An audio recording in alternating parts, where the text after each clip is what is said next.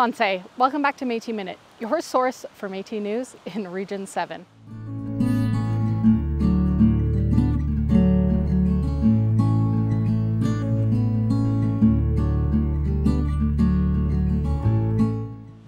Welcome back to Métis Minute. I am your host, Samantha Loney, and I am in beautiful Almonte, Ontario, to bring you footage of the Reconciliation Through Art event put together by the OG President of the Métis Nation of Ontario, Tony Belcourt. We are excited to have been invited to this event on National Truth and Reconciliation Day. As we all know, you can't have reconciliation without truth.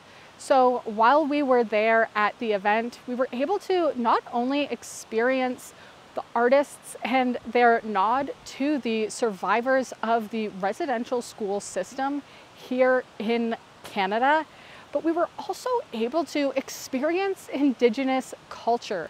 We know that National Day for Truth and Reconciliation can be upsetting to a lot of us Indigenous folks, but we wanted to bring you a celebration of Indigenous culture today. We have Inuit throat singing, Métis fiddling, and much more for you to enjoy. Good morning and welcome on this beautiful sunny day to the city of Almonte in Ontario. Beautiful little town, really stunning. And we're here today in part of the commemoration of the National Day for Truth and Reconciliation to put on a very, very special multimedia event. It's got a lot of moving parts. Oh my gosh, I tell you, if you just kind of walk around here and if you're out there in internet land, you're going to have people doing that for you here, walking around and showing you all the cool stuff that we've got. We've got all kinds of art. This is going to be a multimedia show, so we've got all kinds of stuff, like for instance, from from carving of wood, and we've got music. We're going to have Inuit, Métis, First Nations. We're going to have crafts, beadwork, visual art. The list goes on. We're even going to have some educational stuff going on upstairs in the other rooms, some traditional storytelling, a lot of cool stuff going on. And the young lady playing piano for the backing music that we're hearing, and just happens to be my daughter, Aurora. So, but now, at this point, we're going to throw it over to, well, I would say he's probably one of the, if not the prime motivating force behind getting all these folks together, the Right Honorable Dr. Tony Belcourt.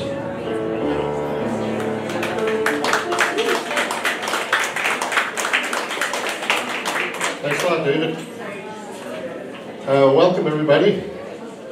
Before we go along any further, we'd like to open the day in a good way. We had a wonderful water walk this morning and an offering to the river. We were graciously hosted in that water walk by Carol and Miracle, Bear Clan Haudenosaunee traditional woman from Clan Enega. And now I'd like to invite Doris Lanigan, who's a Métis Elder and Senator for the Métis Nation of Ontario for Southwestern Ontario. She lives in Southwestern Ontario. She's from Saskatchewan. Doris will now give us the opening prayer.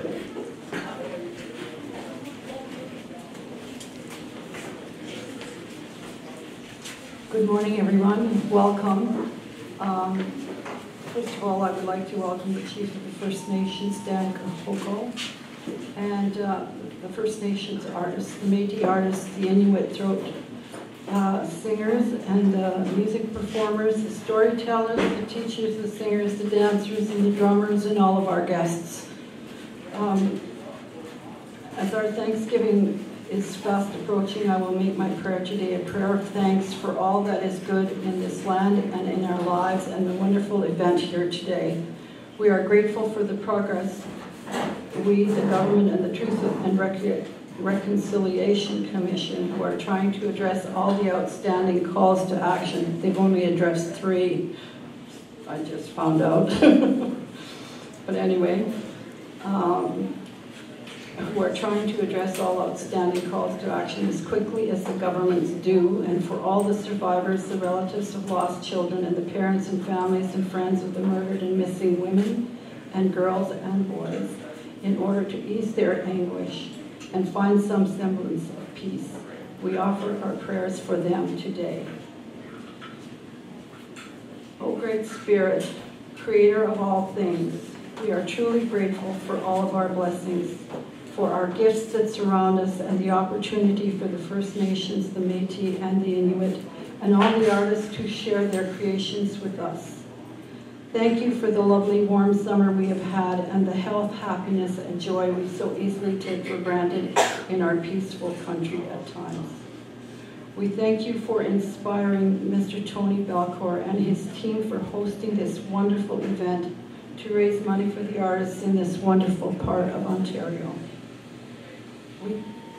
On this day of truth and reconciliation, we thank you for the honor of sharing our prayers, thoughts, and condolences as we remember our lost children, the survivors who suffer still, and the grandfathers and grandmothers, the mothers and fathers, and ourselves who have suffered abuse, humiliation, and injury, and the loss of our loved ones.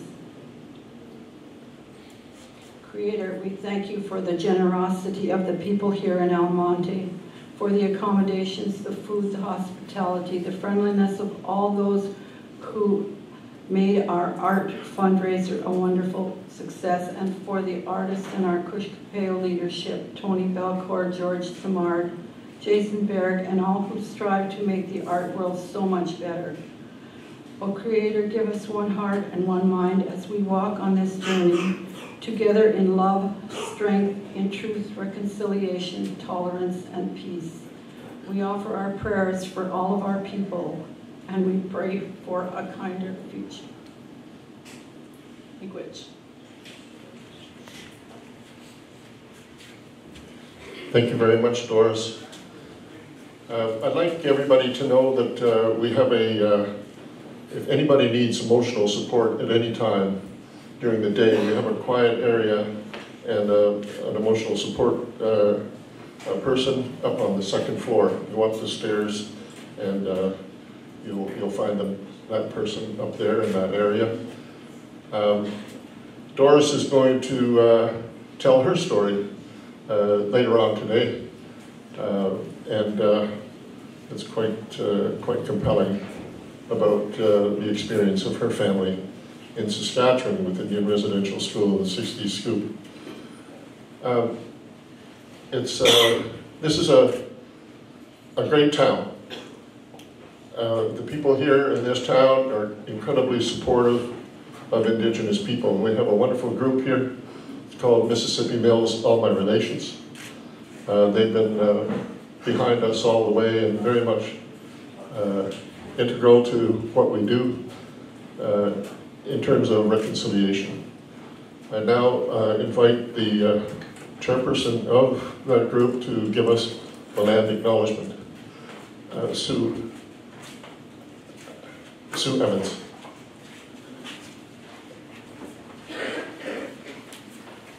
Good morning, everyone. This is a land acknowledgement that we use at our meetings. I think it's important that every group think about where they are and what it means to them when they write their land acknowledgement. We are located on the traditional, unceded, unsurrendered territory of the Algonquin Anishinaabe. This people has inhabited and cared for these lands for thousands of years and continues to care for them today. We acknowledge that these lands were once alive with Algonquin Anishinaabe language, ceremony, storytelling, teachings, and song, and that for the past several hundred years, we as a society have been oblivious of the harm and trauma that our people have brought to both the Indigenous people and to this land in attempting to assimilate them by creating residential schools, outlawing their practices, and carelessly exploiting the land for our own objectives. Today we recognize the damage our ways have caused to Mother Earth. We confess then that we have destroyed the original trust and friendship that once existed between us. And so we take this opportunity to show our gratitude to the Algonquin people and to this land itself for all that it provides us: beauty and balance, trails for solitude and exploring, trees for shade and birds, gardens for food and flowers, parks for gathering and playing, the river for tranquility and reflection. We accept a responsibility to honor this land as it has been cared for in the past.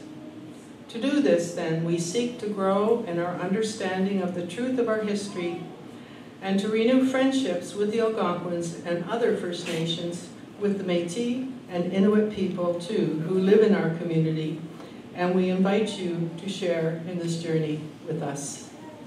Miigwech. Okay, everybody, you're quite welcome to show appreciation.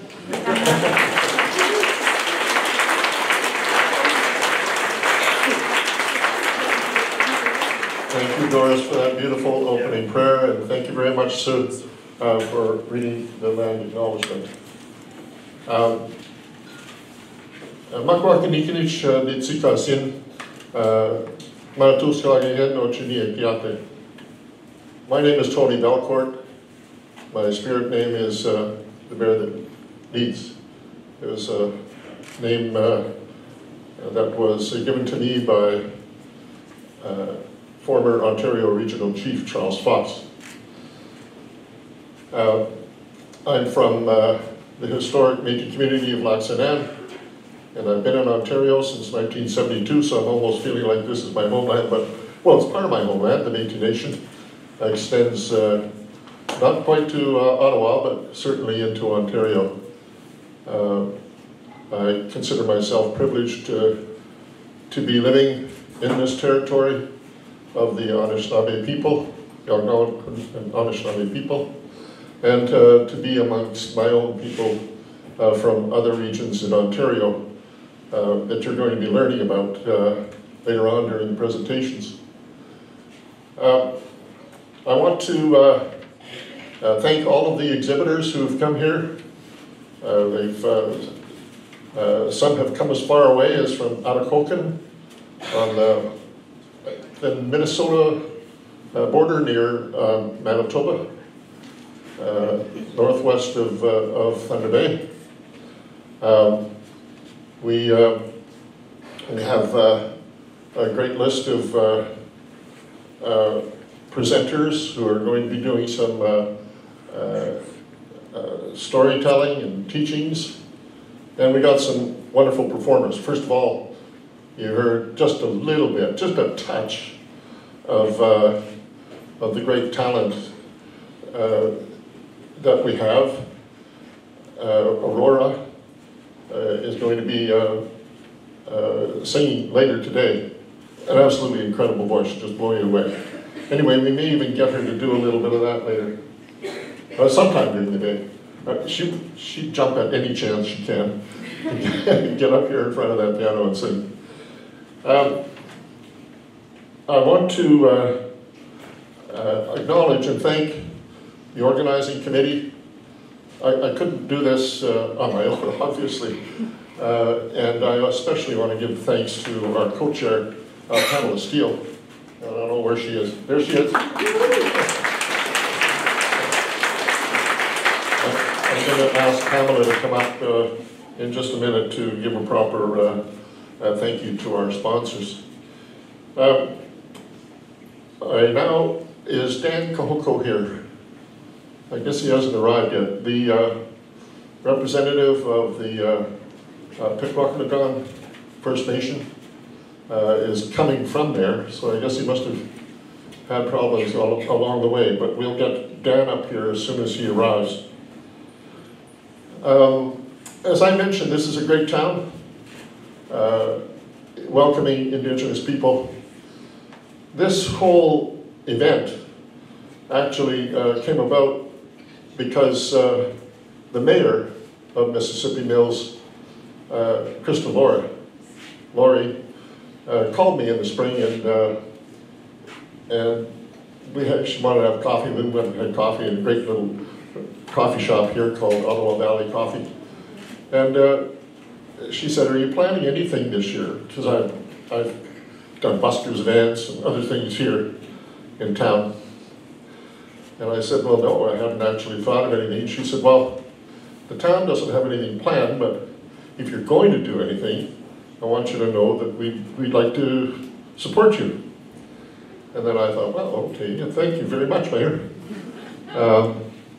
And then George Simard from the new Metis Artist Collective, Couche-Tupeo, was in touch with me and telling me about the Metis Artists Crawls that they're doing throughout the province. And I thought, hey, maybe we could do one here. And so then one artist after another, and I thought, why don't we have performers? Why don't we have storytellers? And here we are. Pam and I came over to visit the executive director of this great museum, and said, is there any chance that you might have an opening on September 30th? And he said, well, actually you can have from September 29th to October 2nd. Wow, okay, now we know we've got space. Let's fill it, and we went ahead to go and do that. I want to give a big thanks to the support that's given to us by this town, and introduce our wonderful mayor, Carrie, Krista Lowry.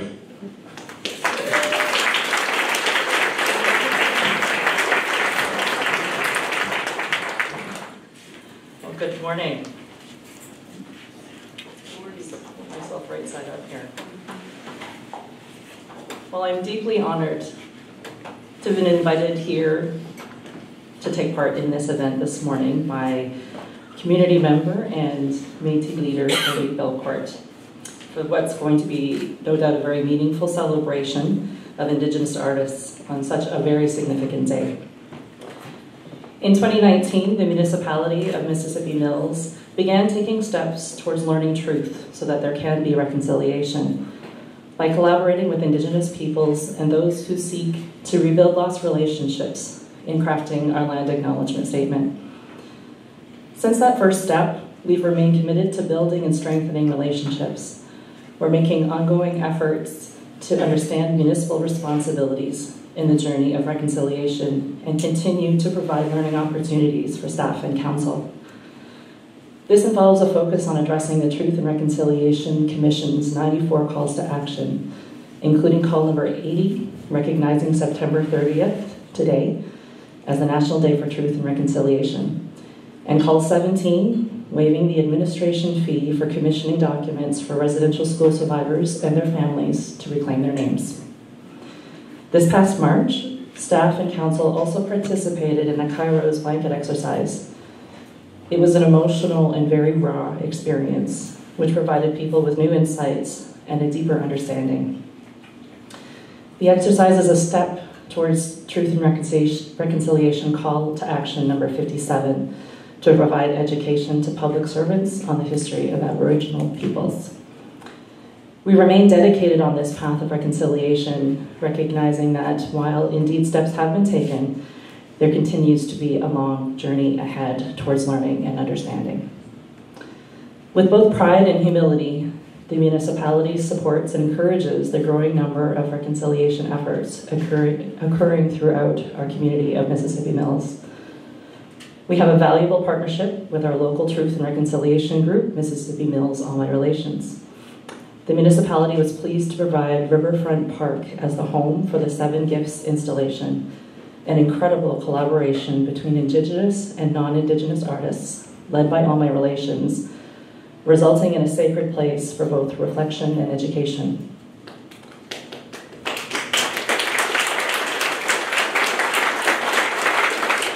The 7 Gifts is so valuable for our community, and we can't thank them enough for this gift. We're grateful for their ongoing efforts and initiatives like the Canadian Library, a national memorial to missing and murdered Indigenous women and girls. All My Relations led the local micro-library created through this project, which was installed here at this museum in June. The municipality was also pleased to partner with them on the summer solstice celebration in June with Indigenous dance, music, food, and more. These types of events provide meaningful opportunities to learn and to connect. Honoring the culture of Indigenous people not only broadens our human story, but also ensures we remember a complete history of our community and of our country. Renewing and rebuilding these relationships begins with a full understanding of our shared past. Reconciliation requires facing the truth of the residential school system and its resulting trauma on Indigenous peoples and their communities. It begins with education, which is in part why we're here today. This event and the opportunity to learn directly from Indigenous artists, musicians, educators, and storytellers will be as powerful as we allow ourselves. Tony, to you and the incredible group you've brought together today, thank you for sharing your gifts, your talents, and your stories. And to all those who are attending, I encourage you to participate with open hearts and open minds in all that is offered about Indigenous culture, art, and history today. What's said and what is not said, while we'll continue on this journey of rebuilding relationships today on National Day for Truth and Reconciliation and every day.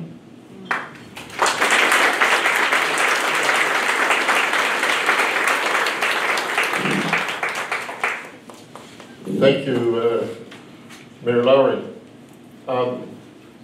We can't put on events like this unless we have a lot of support from sponsors. We have two major sponsors that we want to acknowledge at this time. They have provided an incredible amount of support for us. I'd like to call the representative for the Métis Nation of Ontario, Andy Dufresne, who is the regional councillor for this part of the Métis Nation's activities in Southern Ontario. Andy?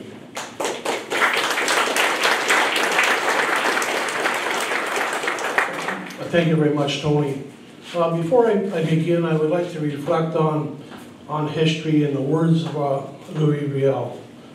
He had said in the late 1800s, "My people will sleep for 100 years, but when they awake, it will be the artists who give them their spirit back."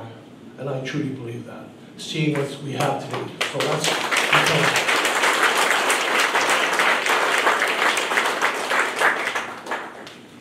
it's an honor to be here, and I'm surrounded by so many faces and good friends and good spirits. So I wish to this day to be forever embodied in my thoughts and share it with my friends and my family. Good morning to all. To you on this Truth and Reconciliation Day. The Indian residential schools operated in Canada between the 1870s and the 1990s. The last Indian residential school was closed in 1997. Children between the ages of 4 and 16 attended these residential schools. Now, reconciliation is about developing an understanding for and honoring the facts of our history. The voices of our First Nation, Métis, and Inuit communities were silenced back then. This led our governments and church-run institutes creating the residential school system across Canada. Many communities, Métis families, Métis children, were affected by these policies. Today, we stand to honor Indian residential and day school survivors. We mourn the children who did not return and recognize the harm that was placed on these children. We must acknowledge and encourage respect for all residential school survivors who continue to experience lasting impacts of residential schools. Thank you for being part of this important day. Your commitment to truth and standing with us on the path towards healing and reconciliation. On behalf of the Métis Nation, I thank you.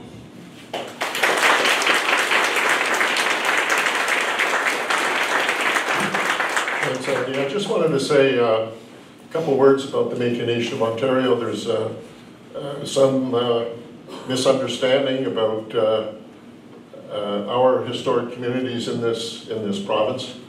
The historic Métis communities of Ontario are generally around the Upper Great Lakes and out west from there.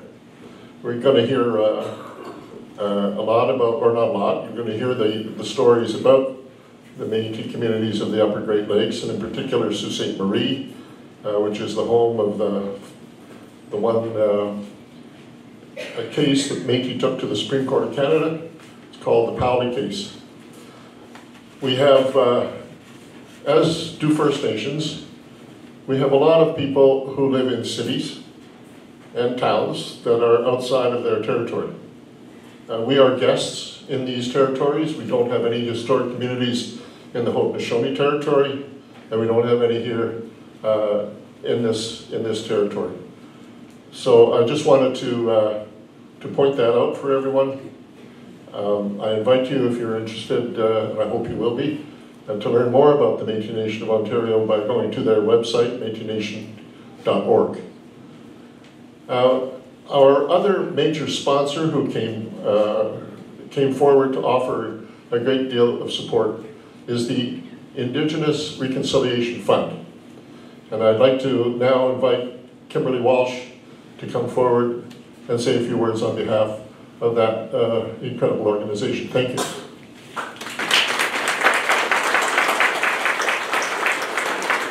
Good morning, everyone. As Tony said, my name is Kim Walsh. I work for the Archdiocese of Ottawa, Cornwall. I actually live in Cornwall, just next to Akwesasne, so I'm heading back there this afternoon.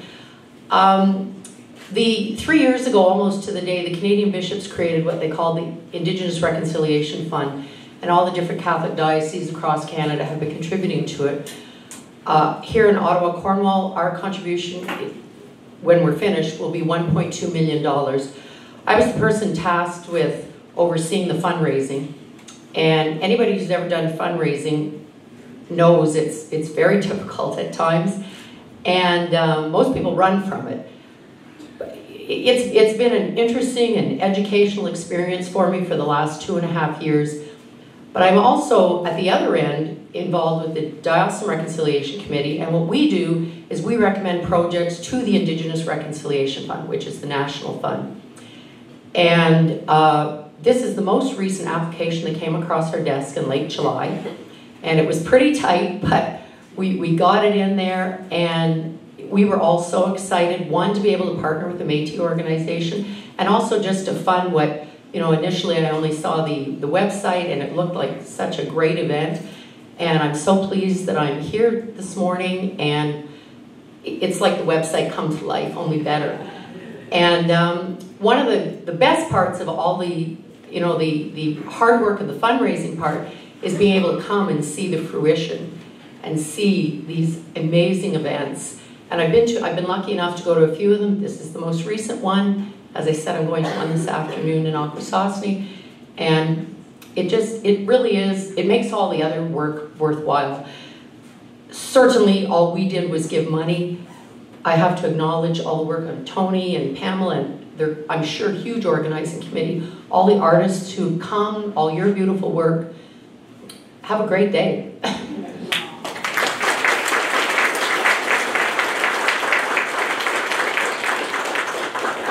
Thank you, Kimberly.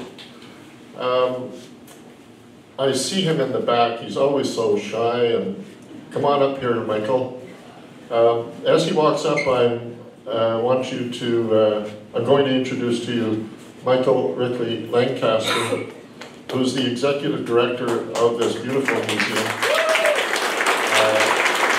He's made this all possible for us, here and upstairs. And there's an incredible display of the history and all of the machinery that was used in the mill works here. in past history. This was the largest woolen mill town in North America at one time. And it's all of that history and knowledge is preserved upstairs and in this man's head. Michael.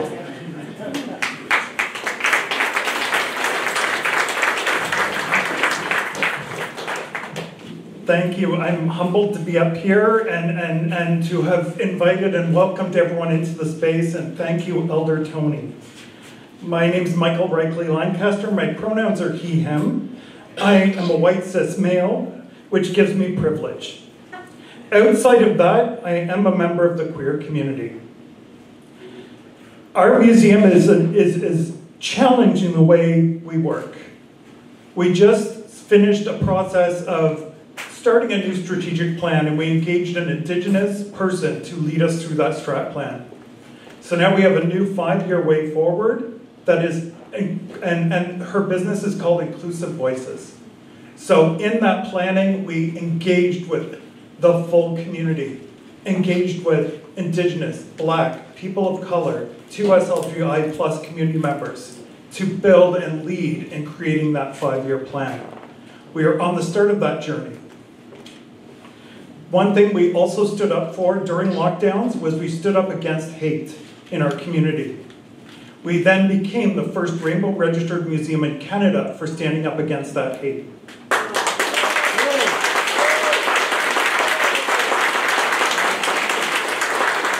And we're not going to stop. We are working with our community members for them to tell their stories and stop us, as our wrongdoings of past, in us telling stories for people. And the first of those is we just got federal grant funds to do an oral history project to do oral histories of the 2S LGBTQIA plus community members in this county to talk about their identity and clothing.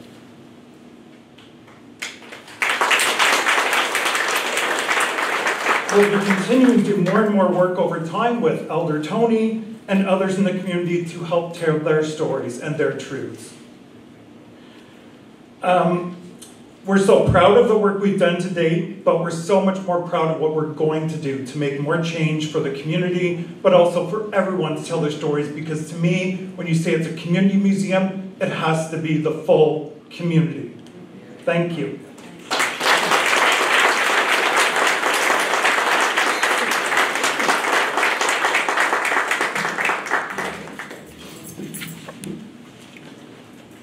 I'd now like to call up our incredible co-chair. I mean, you have no idea how well organized this woman is. She's just blows me away. Always there. Every time I turned around, this is turned out to be quite complex. A heck of a lot more than I thought of it was going to be when I sat down with Mayor Lord. But with the incredible organizational talents and help of our co-chair, Pamela Steele, I've never been able to pull it off. So Pamela, come on up and say something.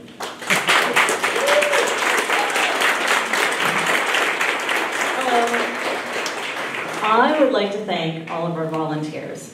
We are a volunteer committee, and so there's the committee that meets all the time on Zoom. Zoom is awful. But the committee is awesome, and everybody does different roles in there. I'm just going to highlight a few people. So we have David Finkel, who's our sound engineer here. He's also on the committee. We have Ann Noonan, and she's from Pikwakanagan. She's our liaison with Pikwakanagan. We have Sheila Grantham. She's from Algonquin College and has been doing communications with us. We have Lynn Melbourne. She's a vendor, artist vendor over there. No, it's not a vendor at all, pardon me. She's not a vendor, she is an artist only. And she's our Almonte liaison. And we have George Samard, and he's our liaison with Kushkapeyu, the Metis Artist Collective representative. And we have the Almonte workhorses. We have Margie Graff. She is the one who's coordinating the school presentations with our presenters who are presenting upstairs soon. She's been amazing and has done so much, so much. She's even coordinated a visit to Fairview Manor with Kevin, one of our performers, a little later this afternoon. She's crazy, crazy organized.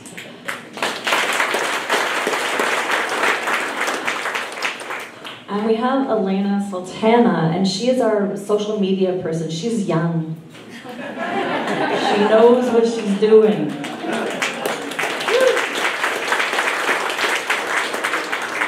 We also have David Joliffe. He's new to town. He was in publishing, and we made him work with us doing promotions. He's amazing too. He's made sure that we are covered from Kingston all the way up to Pembroke and Smiths Falls all the way this way, and then through CBC everywhere. And then he works hard, and he's retired.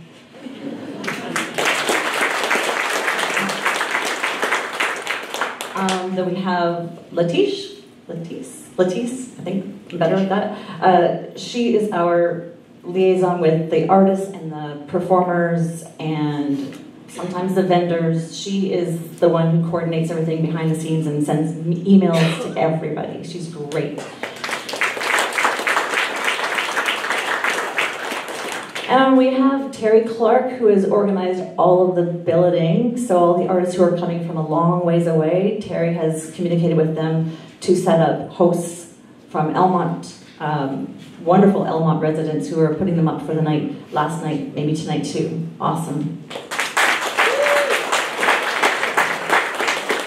And I have Catherine Pellerin, who's back at the raffle table, and she has taken on the entire raffle schmozzle back there.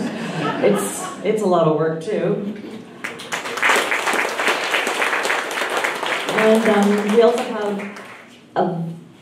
a Dennis Morrow who is taking pictures for us for a little book that we're putting together at the end. So lots of volunteers. I'd also like to thank our sponsors. We couldn't do it without our sponsors. We'd have no money to pay anybody. So Tony has spoke about Métis Nation of Ontario and the Indigenous Reconciliation Fund. But we have other sponsors from Almonte. We have, well, first of all, we have the Textile Museum and the United Church in Almonte, both of whom have lent us their spaces to do our screening yesterday and for the performance today. Yep.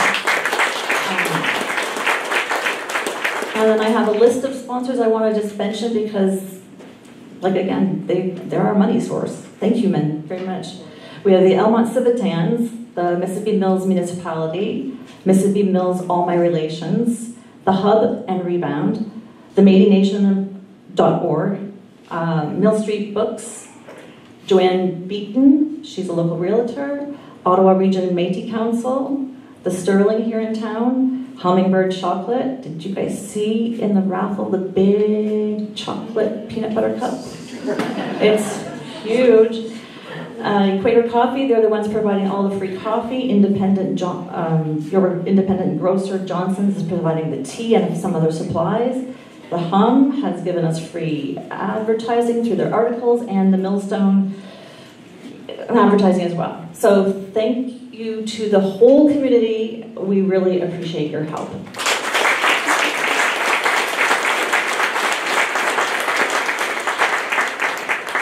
Thanks very much, Pamela.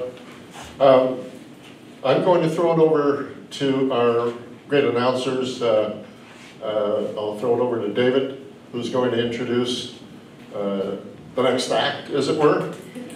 This will be the first act. The last one is standing right over here. Amanda Rayon. She's on at 8 tonight. Oh, 7. She's on at 7 tonight. You're going to see an incredible performance. My son Shane, back there, is soon going to be in front of the mics as well. So now, without any further ado, I'll ask Dave to come up and take over, and thank you all very much for all of these wonderful people.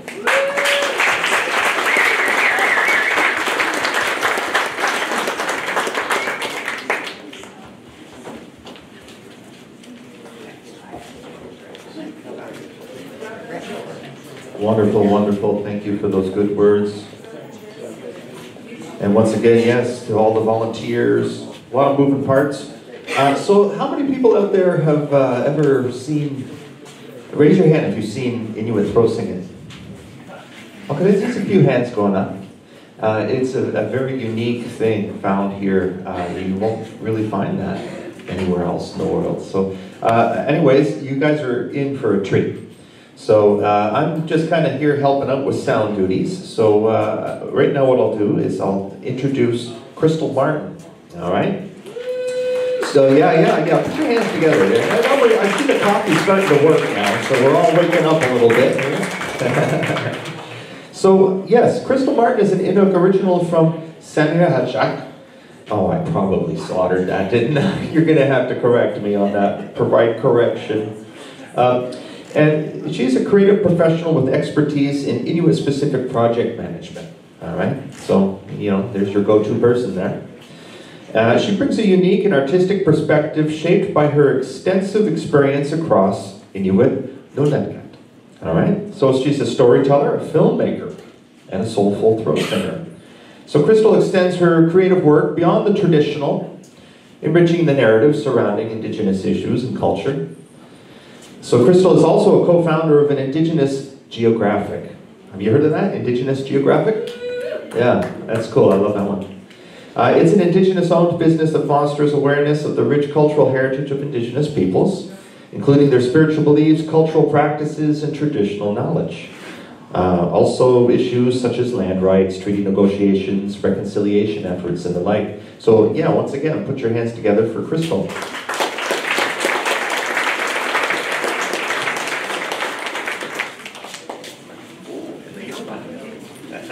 How many microphones would you like? Just one.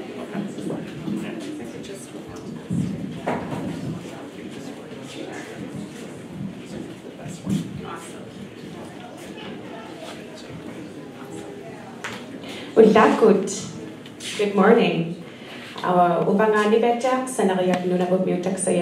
So the way that we say Sanariak, so the J is actually a Y sound, and it is formerly known as Hall Beach. And about 8 to 9 years ago, they actually changed their name back to our traditional name called Sanariak, which means on the shoreline.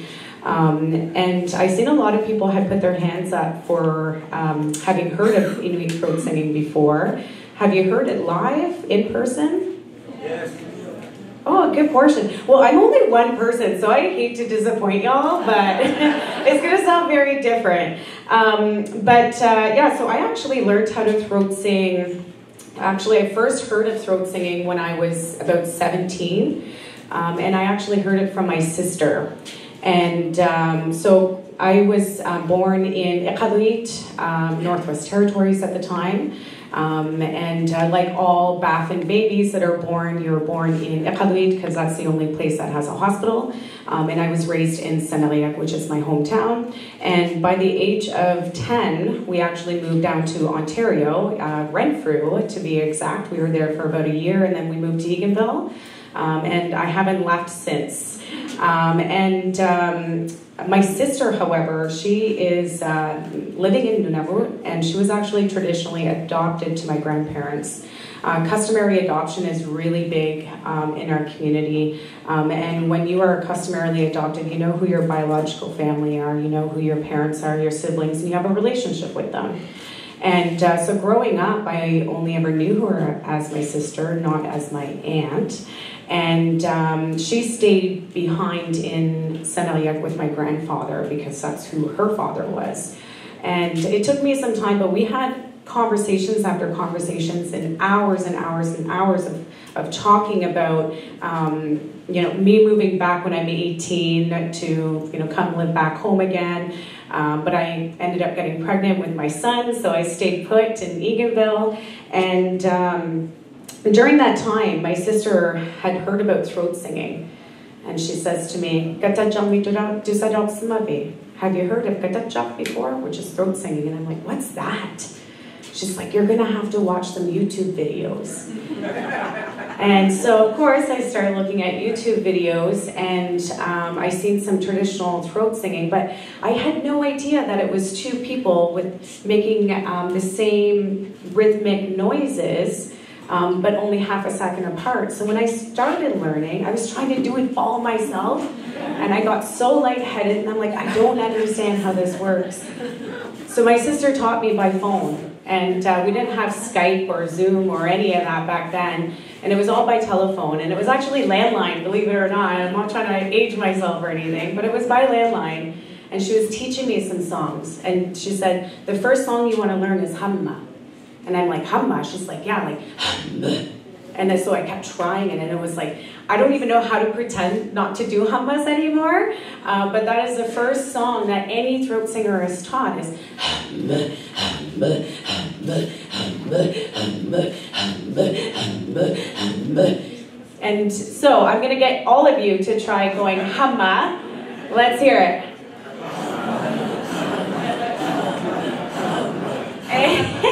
That's awesome. So throat singing is very guttural, as you know, but it's also all of the air that's coming from your stomach. And we have these two muscles that we actually don't use every single day.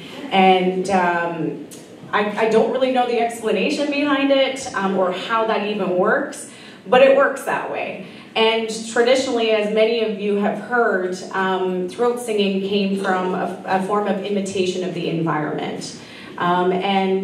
There's different imitations like the wind. There's the goose. Actually, this morning we were walking in here and we heard a goose. And my daughter, Callie, who is sitting behind me over here, she's very shy. She's like, Mommy, can you make that noise? And I'm like, well, I think so. And so I practiced a little bit on the way here, and then we were also practicing our turkey calls as well. But there's various imitations, and so the geese actually in itself has different variations. There's like 3 or 4 different variations of the geese, depending on the region from you've learned it from. And within Inuit Nunanga, which is Inuit homelands, there are 4 different regions. So there's Nunavut, of course, everybody knows Nunavut. There's Nunavik, which is in northern Quebec. There's Nunatsiavut in northern Labrador, and there's Inuvialuit, which is in Northwest Territories. And depending on the regions where you're from, it could sound very different. So there's different melodies, there's different sounds, there's different rhythms, when I first started learning, I was really intrigued, and then I heard Tanya Dagak, who's very well known for her modern contemporary punk throat singing, and I'm a huge fan of her. She really has been able to help amplify contemporary modern Inuit throat singing. And then there's the traditional throat singers that are all across Inuit Nunanga as well, that are even in the Ottawa area, that are traveling all over the world showcasing Inuit traditional practices. And so over the years when I started learning, I know I'm like giving you guys a whole slew of, but I think it's really important for people to understand why it's so important for us to reclaim, revitalize, and preserve our traditional practices, especially since today is about truth and reconciliation, and today is all about ensuring that Indigenous peoples all over Turtle Island have the opportunity to really immerse themselves in their traditions and in their cultures. And so when I was in high school, I went to Obiango High School, shout out to them. My guidance counselor at the time, she is Algonquin. She is Algonquin. She was probably the best student counselor that I've ever been around. She's a really good friend of mine, Judy Ellis, and also Tina Nelson, who was my Native Studies teacher, and they really got me to become curious about my cultural identity, and really tried to help me find where my path could lead. And so I was telling them about throat singing. I'm like, yeah, I spent like hours and hours on the phone with my sister trying to understand throat singing, trying to throat sing. And so this one time I was like embarrassed about it now, but I was like so proud because on National Aboriginal Peoples Day on June 21st at school, they had invited me to come up in the gymnasium to throat sing. And I had no idea what I was doing. I had no idea. I probably sounded terrible, but all of those practices really helped me become confident in being able to throat sing and being able to take pride in that revitalization.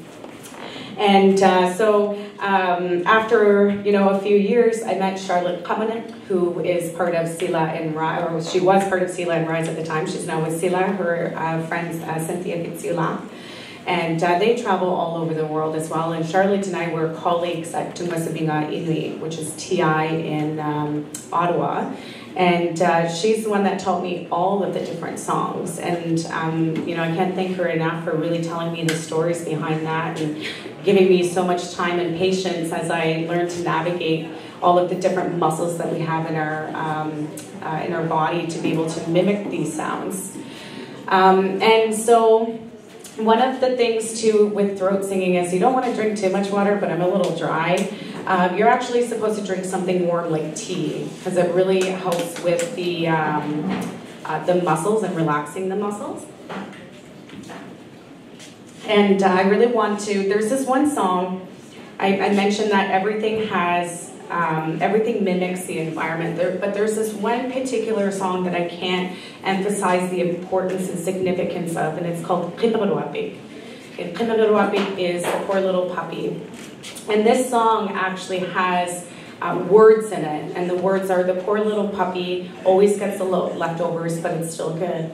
So when I hear that, and when I'm singing that, it really puts me in a place of appreciation for, this little girl who had a dog team, and there was this one little runt in the dog team who was literally getting all of the leftovers. But she kept practicing and working with him, and sure enough, this poor little puppy became the leader of the dog team.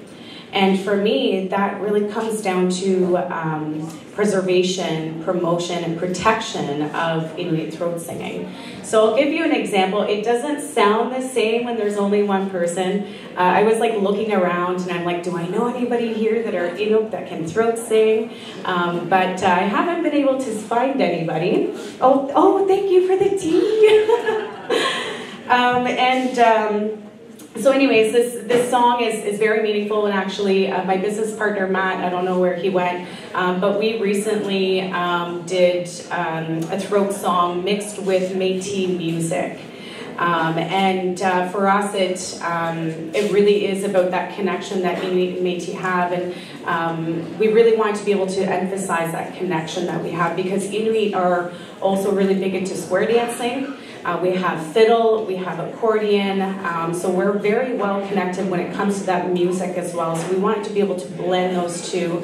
Being Inuit myself and my business partner being Métis, we really wanted to showcase our identity within our business, and also for people to be able to relate to that. And the song was Qinaruapik. And it's amazing. It's not available right now, but I'm giving you guys a little teaser. So Qinaruapik goes very much, hopefully, like this.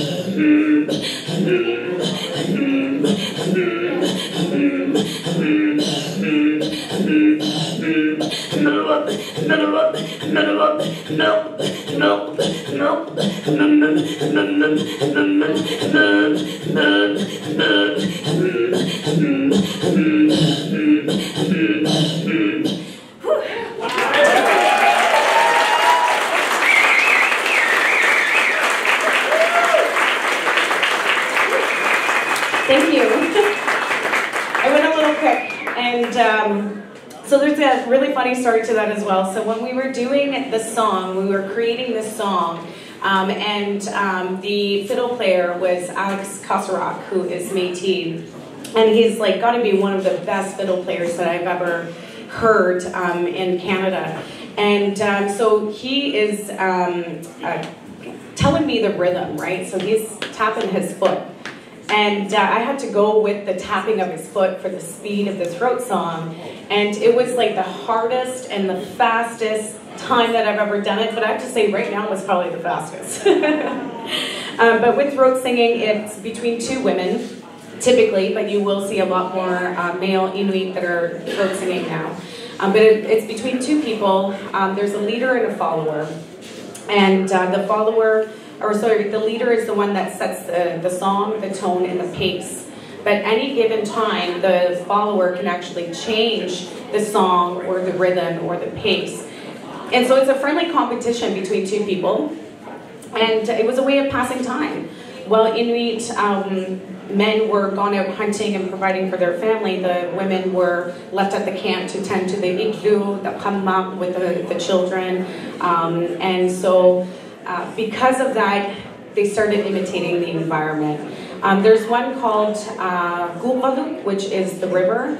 And it seems very fitting because we're here at the Mississippi. It makes sense to give you an example of that. But again, it sounds very different when there's two people. It's much better when you hear it from two. You can really hear when you're listening to it the vision of water hitting rocks and so on and so forth.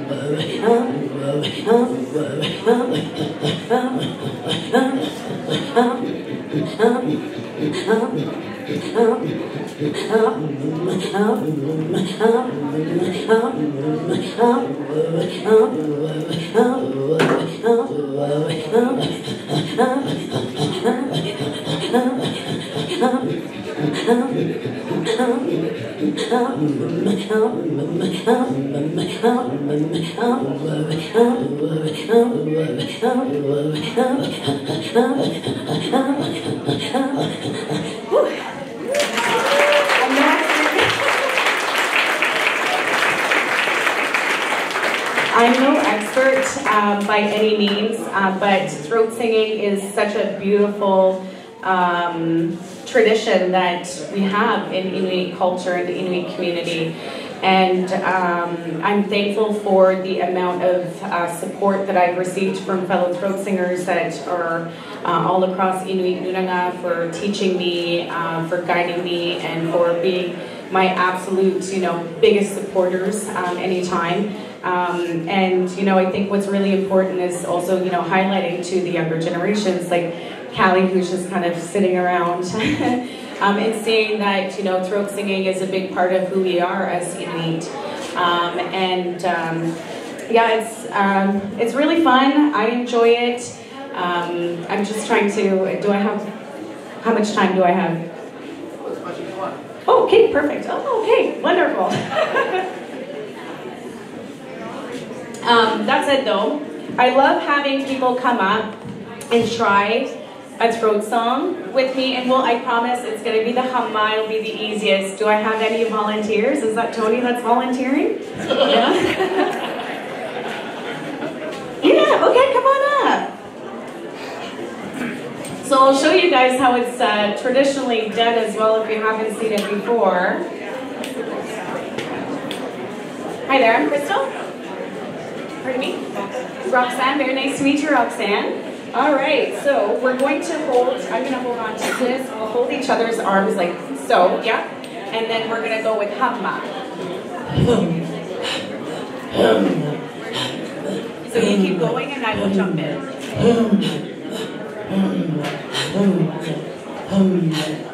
You keep going and I'll jump in.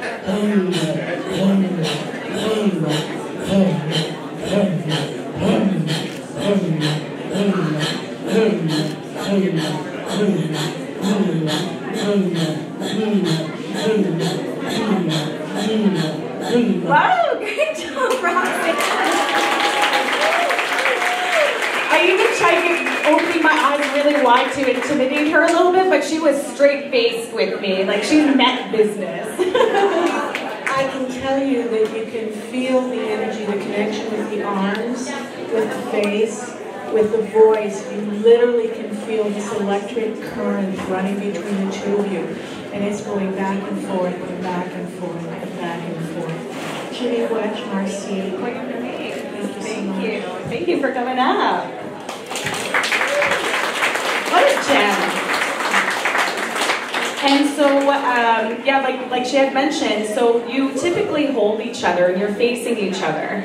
And the reason why you're swaying back and forth is Inuit women have what's called an Almonte, which is a baby carrier. And so there's like a pouch that goes in your back, and then there's a hood. And this Almonte is where the baby's sitting in the pouch. And when you're throat singing, the baby actually feels the vibration. And when you're swaying back and forth, what do you do with the baby when you're holding the baby? You naturally sway back and forth. And so with the vibration and with the swinging, it actually is very soothing for the baby, and which is one of the reasons why Inuit would throat sing looking at each other back and forth. Do I have another volunteer? Anybody want to learn how to throat sing? Everyone's like, yeah, no, not happening. Okay, all right. I'll go. Oh, okay, awesome. All right, what's your name? Eric Sabarin.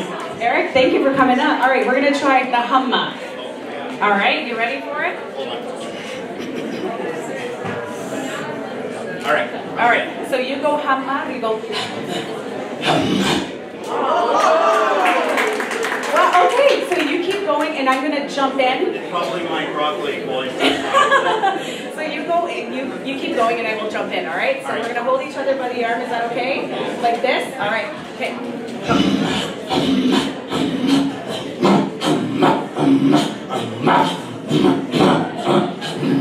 Keep going.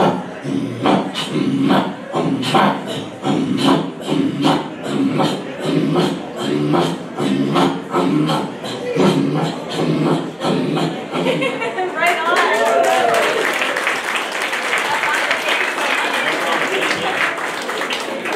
And there's a lot more, like I said, a lot more male are starting to throat sing. And actually Charlotte, my really good friend, her brother, who's a really good friend of mine and colleague as well, Kevin coming up Mason, he also throat sings. And him and I used to share an office in Ottawa together at TI, and when I heard him throat sing, like I just got, right away my ears perked up and I got goosebumps, and I'm like, that is such a deep tone, like who is doing that? And sure enough, it was Kevin. And so you're seeing a lot more male that are now throat singing as well, and being able to revitalize and safeguard throat singing. There's also another song that I'll do, and it's called the Love Song. And this song originated from Baker Lake, Nunavut, and it's very soft, but then becomes very guttural. Again, it sounds very, very different with one person, but if you want to check it out, TikTok is actually really big for Inuit throat singers, so you'll be able to find, even if you were to go into the search bar, Inuit throat singing, you'll see a slew of Inuit women that are duetting each other, which is really cool. And if you were to look up like the love song, Inuit throat singing love song, you'll be able to hear it and be able to make a comparison. But this is just one example of how one throat song is used, or not used, but played.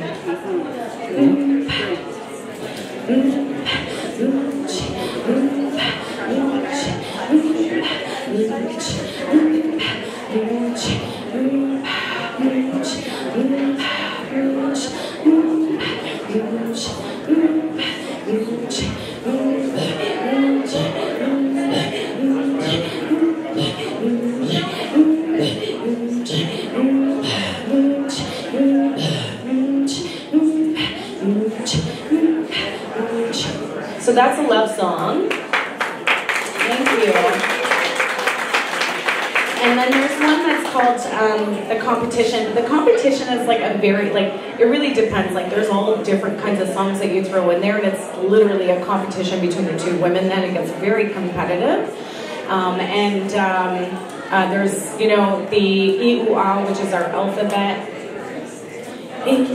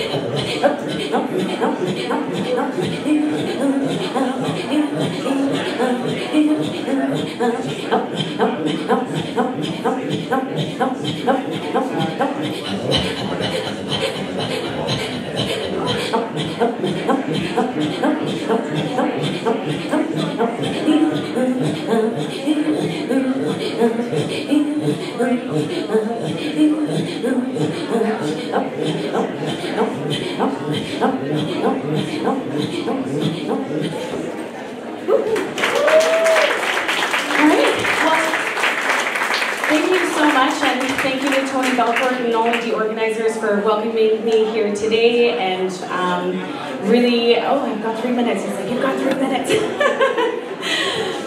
Yeah, so again, I really appreciate having the opportunity to be here, and really looking forward to connecting with some folks as well. And with throat singing. Tell us about Indigenous Geographic. Oh, some free advertisement, I'll do that. Yeah, so I am co-founder of Indigenous Geographic, which is a film production and educational company with my business partner, Matt LeMay, who is taking a picture over there right now. He's walking around the camera. And we work with Indigenous communities, organizations all across Canada and actually internationally in helping to amplify Indigenous stories through Indigenous lens. Majority of our team, I think it's like 98% of our team members are Indigenous, so we represent all Inuit, Métis, and First Nations on our team, which is very, very important to us. And we're spread across from coast to coast to coast. We are not just in Ontario, we have team in Saskatchewan, in BC, Nunavut, Nova Scotia. We are literally coast to coast to coast, and we're all about amplifying Indigenous voices. And today on TRC Day as well, one of the films that we worked on with the Métis Nation Saskatchewan is a documentary, an 18-minute documentary called Waiting for Justice. The Isla Cross survivors of residential school have not seen justice. And Métis are the only ones that have been left out in the TRC. And so one of the things that we have been working on is to help amplify their stories and to ensure that Métis survivors are included in the apology of the residential schools and are getting compensated for the harms that they have received and the communities have received as well. So I encourage you, you can visit our website, you can take a look at Waiting for Justice. It's a very, it can be a very triggering documentary, so just a heads up on that. But I encourage you to please have a watch and share with your network. Kuya na mi, welcome to Tennessee, have a great day.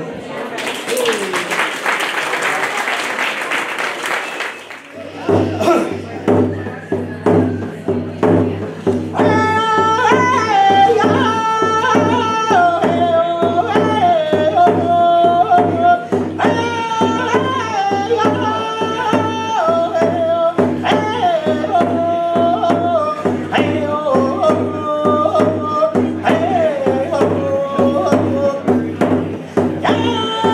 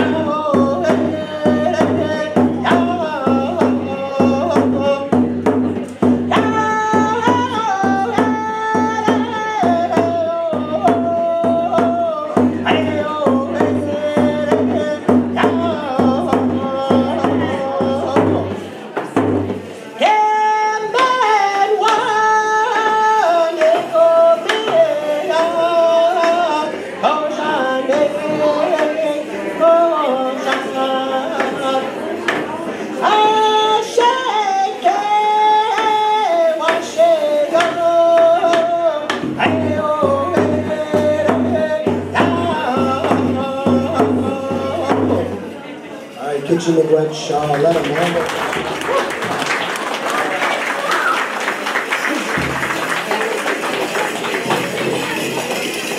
Awesome, Chili Gwetch. Amanda Fox in Indigenous Clause, I'm coming from Ndonjipa, and it's not be a keen and Donji. Mango Dam. I think that's all I remember right now. But hi everybody, my name is Amanda Fox. I'm Ojibwe from Wakwamacanga territory on Manitoulin Island, and I'm proud to be here with you today on Algonquin territory. Yeah, thank you to Kevin Lamar for opening with that song. Yeah, I really appreciate it. So I wanted to talk a little bit about the jingle dress and what I'm wearing today. Thank you to Tony Belcourt for inviting me. And yeah, I'm very happy to be here and be able to share this with you. So for those that don't know me, yeah, my name is Amanda Fox. I've been dancing since I could walk. I'm 35 years old now, so it's been quite a long time. I've been teaching in school since I was about 4 or 5 years old. Yeah, I was in schools all day today, and it was a really, really good day to be able to share what I know with all of you. So miigwech for being here, miigwech for making the time. So I'll start by talking about the jingle dress. So the jingle dress, I'll share what I know. Our stories are always told orally, and back in the day, you know, we would never really write anything down. And so there's a lot of different stories about the jingle dress, but I'll share the one that I was taught. Back where I'm from Wiki, and this is the story that we know, or my family anyway. But the jingle dress is known as a healing dress. And the jingle dress is, it comes from a dream. And so there's this little girl, her name was Maggie White. She came from Lake of the Woods area. And that little girl, Maggie White, she was very, very sick. Her family thought that they were going to lose her. She was curled into a ball because of how sick she was. And her grandfather had some dreams throughout his life, actually. And so what he did when that little girl became sick, he realized what those dreams came to him for. And so he got to work right away. He got some women in the community to make a dress similar to the one that he saw in his dream. And what they did was they had a ceremony for that little girl. And they placed that little girl in this jingle dress. And throughout the days, that little girl, she started to feel better. And she started to feel even better. She was surrounded by her family, by her friends. And yeah, she started to feel better, and she was able to start dancing just after a few days of being very, very sick. And so that little girl danced until her late 80s, and she lived all of her life. And there's a longer version of that story, but I don't want to take all day to share it. But it was a story that I got to hear directly from Maggie White's, I think, great-granddaughter or granddaughter, just a few years ago. And that story, we actually had a full day gathering, and she was able to share that story within a full day. So you can see how long our stories may take. But I also wanted to share the story of my dress. So for those who have never been to a powwow, I'm not sure if you've ever been to a powwow, but what I'm doing is a powwow dance. So this is one dance style. Around here, there's I would say about 7 different dance styles. If you go out to Alberta, there could be anywhere from, I would say, 9 to 12 different dance styles. But over here we have the women's jingle dress, we have the women's fancy shawl, we have the women's traditional, the men's traditional, the men's grass, the men's fancy, the hoop dance. Oh, we have chicken as well. But as I talked about, like if you go out to Alberta, you'll see the horse dance, you'll see that chicken dance. But the chicken dance, you'll see if you come to the house over here, you'll see like maybe 2 or 3 chicken dancers. You go over there, you'll see anywhere from 60 to 100 different dancers. So yeah, it's a really, really beautiful place to be. So for those who have never been to a powwow, I encourage you guys to come out, come join us. We have these songs, they're called intertribal songs. And you'll hear the person with the MC. It's always important to listen to the person that has the mic, because they're the ones who are explaining what's happening throughout the powwow. And so you might hear the person with the mic, the MC, they might say, okay, intertribal song, everyone come out and dance. That's when it's your turn to come out and dance with us.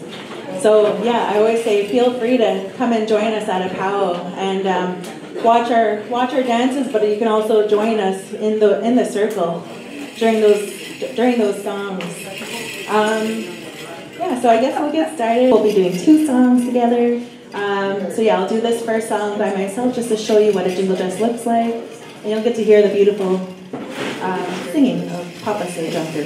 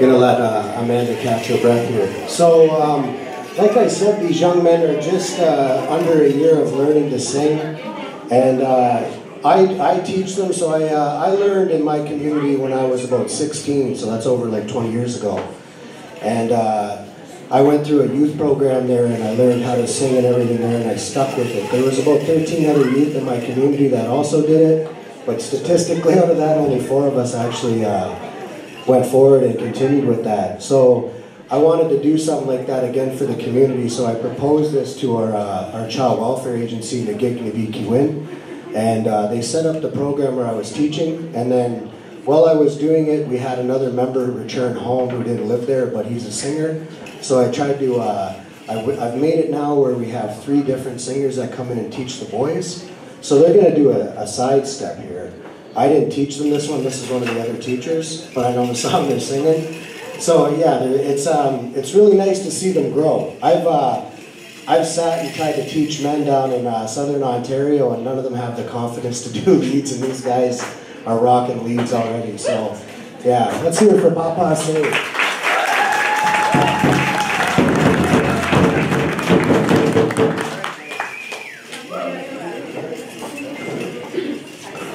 You want just 2 times through? Okay, for 2 straight. Okay, so we'll do 2 side steps.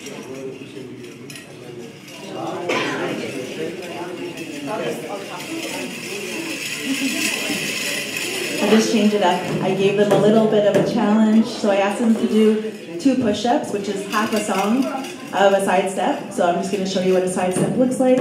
But then I'm going to do 2 push-ups of a straight.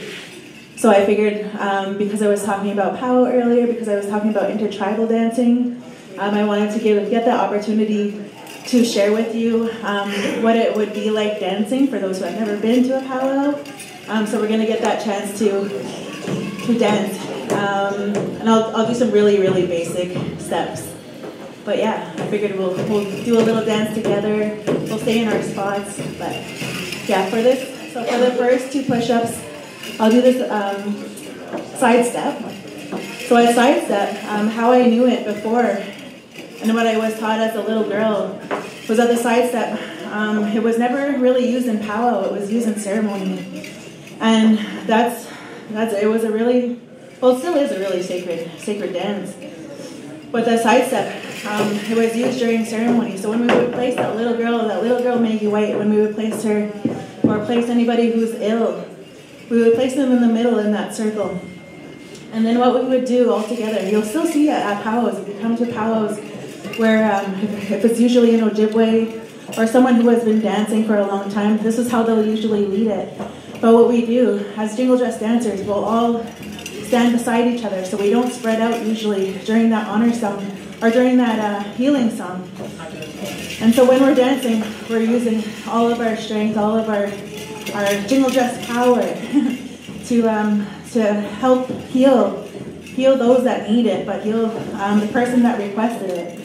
But sometimes as jingle dress dancers, we're dancing, we could be dancing for ourselves, for our families, but we're taught to dance for those who need it, for those who can't dance. So that's what I was always taught. So yeah, we'll get started with this side step, and then we'll go quickly into a dance together.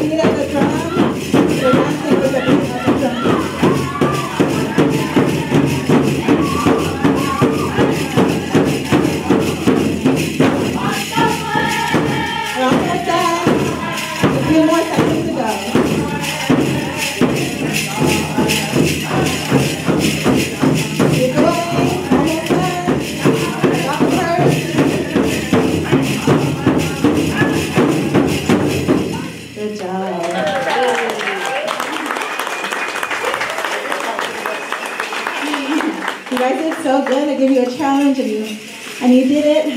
So yeah, Miigwech for joining me today, me and Papa Say Drum Group. Miigwech for singing for me. It really feels good to hear those voices singing. Miigwech.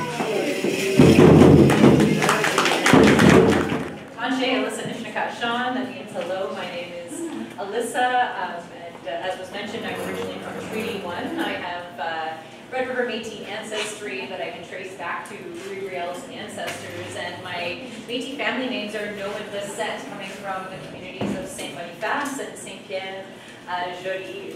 I moved to Takaranto when I was young, when I was about 10, and so I didn't have the opportunity to grow up in the traditional Métis community. However, I've been a proud citizen of the Métis Nation of Ontario and been really supported and seen by this community as far as I can remember, especially in my adult life. And so it's just an honor to be here with you as a community here today. There was an elder who was very much instrumental in my teachings, both spiritually and musically, and that was Lawrence Teddy Boyhool, who's pictured up in the back there.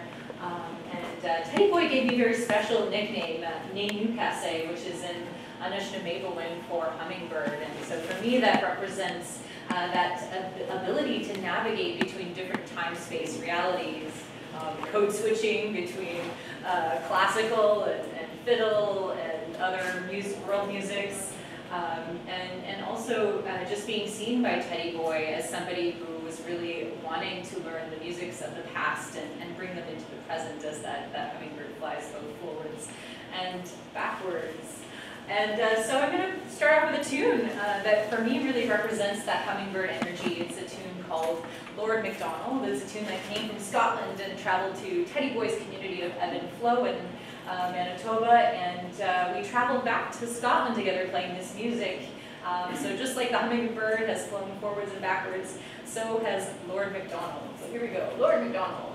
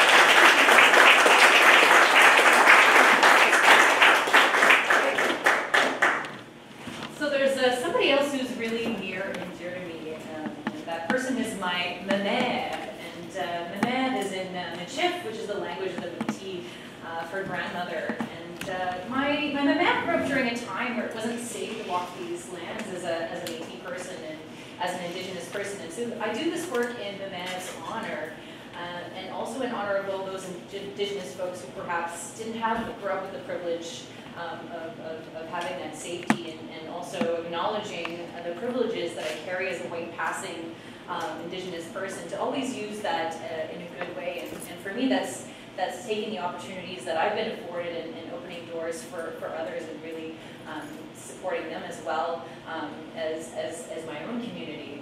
And so back to Maman. She grew up in a big family of 12, so there's a family photo down there. Actually, these are screenshots from the project that Shane and I did together back in the day. So She left home at 16 to dedicate herself to work as a hairdresser, and she also had two sisters, two younger sisters, and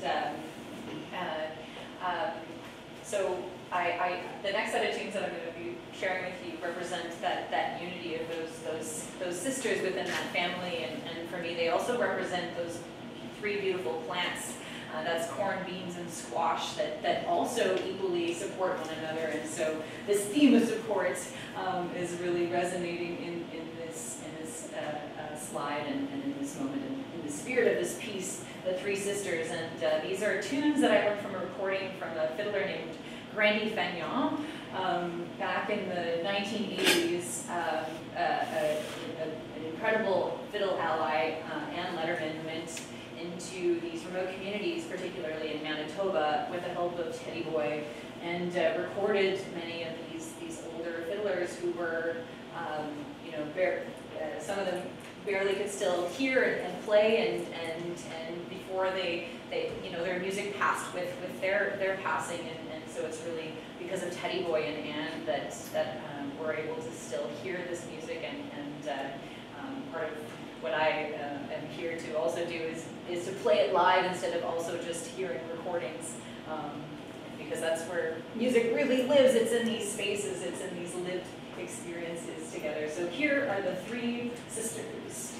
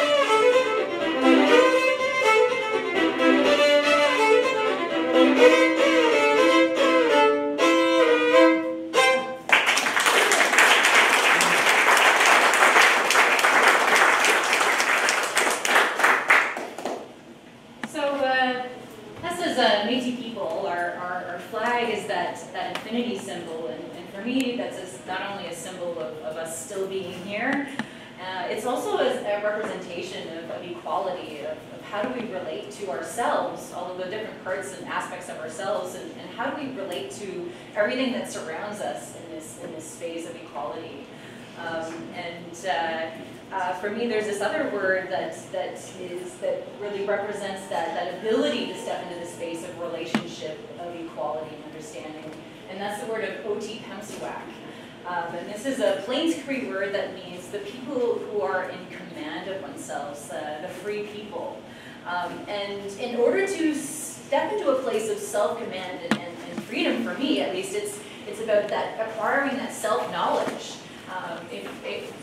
When we're stepping into that space of self-knowledge, there's more liberation, because it allows us to have the ability to be at choice.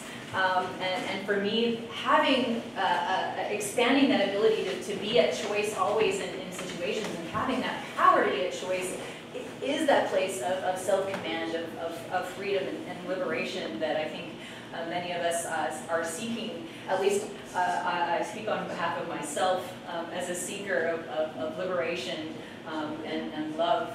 And so that infinity symbol is really cultivating that relationship within ourselves, and how do we relate to one another in this space, and seeing one another actually as human beings, and knowing that we all really come from the same place. And how can we return back to that space of equality? These are all questions rather than always having the answer. And what else can I say? And we also have, so us as Métis people, we have our own distinct culture that is a mix of those two nations coming together as the original peoples of these land, along with the arrival of the fur traders. And so our music is a blend of those two things. Our language is a blend of those two things. Our food, everything, our clothing, it's that really of that honoring of that relationship that was formed over several centuries of contact, that really created this new culture of, and sometimes we like to use the word ethnogenesis. Ethno meaning a group of people, and genesis meaning birth. So there's that birth of us as a nation through that process of several centuries of contact between the two groups. So it's not just like, people are automatically Métis just because they have children amongst each other. It's really there's that distinctiveness of that relationship that happened over many years. And so I'm going to speak a little bit more about the music next, and how myself and my brothers really came to be as musicians. So I was gifted a violin when I was 3, and little did my parents know that I would become the musician that I am, but it was always kind of that space where I felt most comfortable and most accepted and most at ease was in these musical spaces. It wasn't at school, it was when I was playing music and playing music with others. And being the eldest of 4, I kind of paved the way for the other 3 to also work together, and we formed the Métis Fiddler Quartet. I think that Danton, the youngest, he's about 10 years younger than me, plays the cello, which is not a common instrument, I would say, in Métis culture. However, we were bridging the two genres of the classical quartet and Métis music together in that formation. Sometimes I will also play viola. In this photo, actually, I'm playing viola rather than fiddle. And I think Danton was performing on stage for M&O events as soon as he could kind of like make a sound on the cello. So we kind of grew up on stage together, and it was through that mentorship between Anne and Teddy Boy, and also we spent some time with John Arcand and James Chichu along the years that really helped us create our own voices as artists. And so nowadays we're often in different places, so we don't often get to play together. However, recently we were brought back together to work with the Sultans of String on their Walking Through the Fire project, which is bringing together Indigenous and non-Indigenous musicians to create something new together. And it was a very special moment and occasion for us to play. And even though it's not kind of, it's going to be kind of out of sync in terms of kind of material. I think I'm going to present to you some a cappella versions of what we did with the Sultan. So I'm going to sing for you a song that was attributed to the late Louis Riel. In this song, Riel is awaiting his execution from jail. And for those of you who maybe have little background history, Riel was somebody who was a visionary for Métis and Indigenous rights in this country, and really stood up at a moment in time where it was really called for, and with so much grace, and really, you know, without fail, just standing up for what he believed in, and giving up his life for that as well. And you know, he wasn't well liked by the Orangemen of these lands, and you know, he was not going to give up his fight for what he believed in. And so for me, he's an inspiration, not only in the way that he carried his life, however, also he left us with a beautiful quote that says, "My people will sleep for 100 years, and it's the artists that will carry their voice forward." So I really feel supported by the ancestors in the work that my brothers and I and all of us are doing as Métis artists. And so back to the song. So Riel is awaiting his execution, and he wants to write a letter to his mother. However, he doesn't have anything to write to her with, so he draws his own blood with a penknife and expresses this beautiful love for his mother and for me, that also represents that relationship that we all have with whether it's our birth mother or our earth mother, that eternal love that she's always there with us. So here is Chanson de Riel, and then I'm going to follow that up with a fiddle tune that my brothers and I wrote called Takaranto Riel, which is a song, a fiddle tune that's inspired with the joys of reconnecting with nature and connecting with that part of us that is childlike, and that childlike spirit that really lights us up and wants to create and wants to be in the magic of this human experience.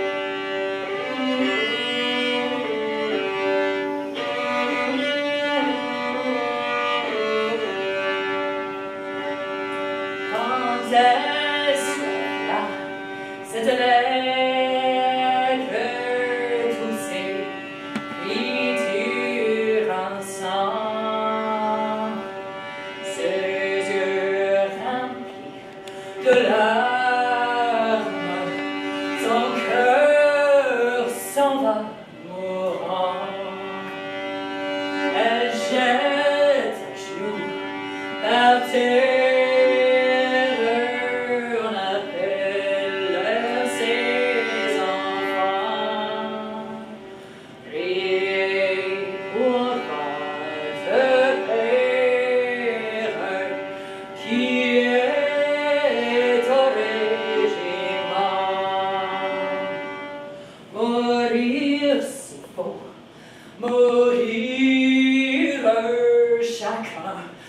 meurt à son tour. J'aime mieux mourir en brave photos, mourir un jour.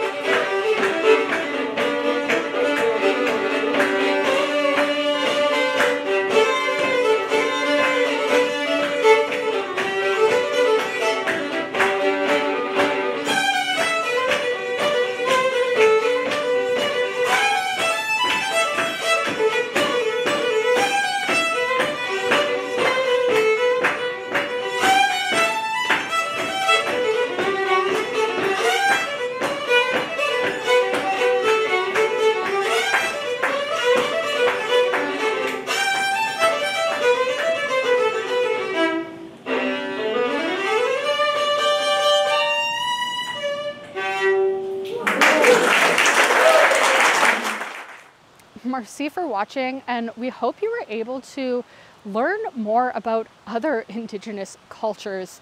If you're Métis and watching this, we know that we are just one of the 3 Indigenous peoples that call so-called Canada home. Merci for watching, and we'll see you down the river.